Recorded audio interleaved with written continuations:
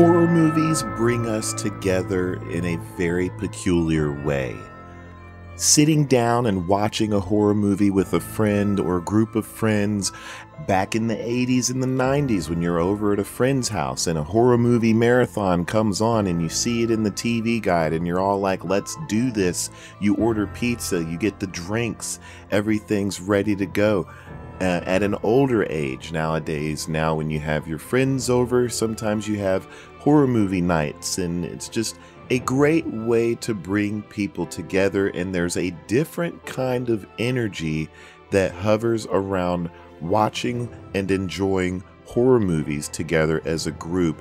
Now today, with social media and people being on their phones all the time, and the way people are just kind of pulled away from all of that a little bit, I feel like horror games, in particular the asymmetrical multiplayer horror genre, kind of fills the gap of what we used to have back in the day and puts it into a video game form that we can enjoy constantly. So instead of just going over to the friend's house and having that one-off where we watch horror movies for one weekend as a big group and it's this big memorable experience, you know, something that you regard as nostalgia. Now with the horror asymmetrical genre, we can sort of get those feelings back on a daily basis as we play with our friends and family on these types of games. That these types of games bring people together and supply an energy that you don't really find in games like, say, Call of Duty or overly competitive games, because you're concentrating more on beating the other player, getting the upper hand, you know, satisfying your ego, and that's as far as it goes. It's just very competitive. Now, the thing that Gun Interactive, I think that they hone in on, and they find this secret ingredient of energy that kind of brings people together in a way that they're enjoying the horror genre in a video game the exact same way you would as if you had a group of friends over watching a marathon of horror movies over a weekend. It brings that energy of being able to come together and enjoy the genre in ways that we used to do back in the 80s and the 90s, whereas it's a little bit less so today because of social media and the shorter attention spans. Now, the reason why I say Gun Interactive pretty much are the only ones that have found this energy and honed it in a way that it's more positive than negative is because while the game is slightly competitive, the experience is done so well. And I've already spoken on this on a previous video, so I'm not going to get too much into it, but they found the ingredient that is, whether you die or you win or whatever, you come out the other side with a very uplifted experience. It's a positive experience. It's a good energy. You enjoyed the roller coaster ride. It was like going through a haunted house and you come out the other side happy and pleased rather than irritated and frustrated and, you know, all the negative feelings that go with losing in a video game. All of that is kind of washed away because they concentrate on giving you this solid experience within the game. Now, Friday the 13th was the beginning of all of this. It had its jank, it had its issues, it had some mechanics that you guys know that even I had problems with, and I commented on them constantly. But, you know, after all of that, and then all this time has gone by, it's really refreshing to see Gun Media, Gun Interactive. They didn't give up. They went to the next project, head held high. I'm sure they've had their challenges and their what ifs and the risk taking. Should we do this again? You know, I'm sure they had all that kind of conversation, but I'm really glad that they took that step and did it again coming into Texas Chain Saw Massacre, because you can tell that they've learned their lessons. They've learned through experience the bad and the good, what people like, what people don't like, and they've come out the other side with a game that I think is going to set sail. The sails are set. It has engines on the back, turbines ready to go. This thing is gonna go, and it's gonna do well, I think. And it's really going to set the bar and show that this genre can evolutionize itself without doing the same thing over and over and over again. Because if you go and look at Dead by Daylight, there's all these other games that are trying to sort of copycat it in a way. And then, you know, you have all these people calling every single asymmetrical game that comes out now a Dead by Daylight clone, even if they're not. You know, it's just, that's how many years have gone by. It's almost been a decade of people trying to make successful asymmetrical multiplayer games, but they're not trying to take it to the next step. And now Gun Interactive coming in, they did it with Friday the 13th, even with all of its mistakes, and now they're taking it and honing it with Texas Chain Saw Massacre. And it's going to be a beautiful thing for horror fans, and hopefully other developers will be able to come in and look at this game and be like, okay, well, we need to really do something different. And if we want to be successful with this genre, because if you look at Texas Chain Saw Massacre, it's not doing anything of what has come before, except for maybe a few things from Friday the 13th. You know, it really organically feels like you're trying to get off of the premises, away from these family of killers that are trying to stop you. They have voiceovers, there's characterization, there's personalities, there's depth to the characters. The sound design is amazing. It really does a good job of bringing you into the experience, and I cannot express how much this makes me happy, because I've been waiting for this game, you guys, and a lot of you know that have a lot of you haters and lovers of my content out there who have been on my streams and my videos. I don't care whether you like me or not, but you know for a fact that I have been waiting for this game to happen for about 5 to 6 years now, and man, I cannot express how happy I am. I'm gonna be stuck on it when it comes out. We're gonna make a big community out of it. As long as the game stays alive and produces content, this is it. Like, and as wherever Gun goes next, I'll be there as long as they don't drop the ball.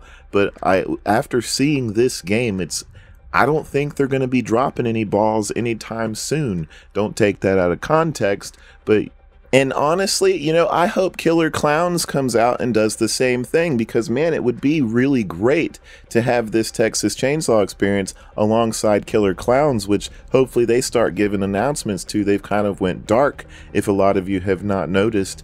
I really hope that they're okay, and I hope that they get their experience out as well, because this is, to me, in my personal opinion, Killer Clowns and Texas Chainsaw, they could both be the big next steps to this genre and help it to kind of take off in a direction that it needs to go, because all these other little side games like VHS, you know, these businesses are really trying to squeeze people for some cash and they're trying to come out with a model for business, and they're not really concentrating on the experience, and it's just too much competitivity, and it's just a very negative atmosphere for these games. Sometimes you can't even explain it, but the game, when it happens and you play it for about a couple of weeks, or even just, you know, like 4 or 5 days, once you've settled in and the players start getting accustomed to what's going on, you start to see the cracks and the holes. And I really believe it's because of the 1v4 or it's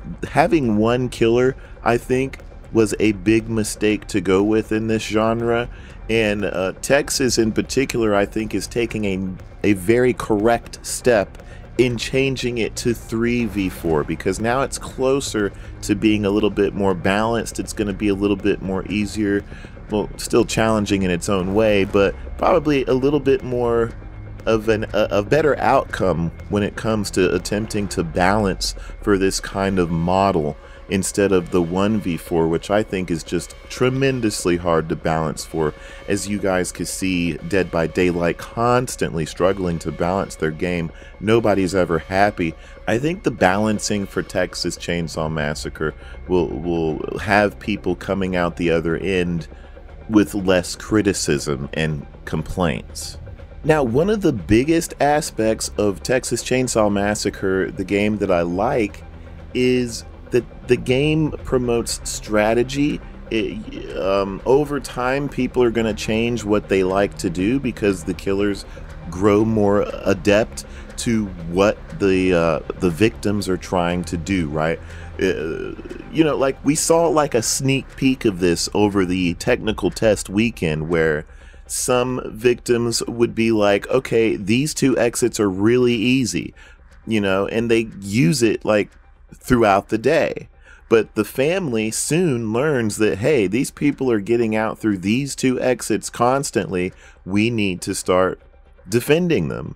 And then over time, you see more of the victims start to get dead, essentially. And then they have to learn. They'd be like, okay, well, now we have to learn how to find the other two exits over time. And then it's just, I like this game's constant back and forth of learning to adapt which of the 4 exits that the victims are going to attempt to hit and how they're going to try to hit them.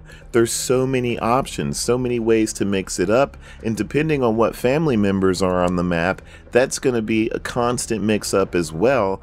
This game has so much variety in the way a round can play out that I don't think it's going to be getting old anytime soon, especially if they keep adding family members and victims and more maps. Every time they add a map, a victim, or a family member, it's going to be huge. That's a lot more. That's a lot of gameplay as compared to a DBD map or whatever, any of these other games, types of maps. You might enjoy it for like 2 or 3 days, but in Texas Chainsaw's case, you have to learn the map. You have to learn what the family members are going to try to do out of 3 different people.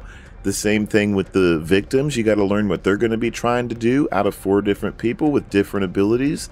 This is constant fun on a long-term basis.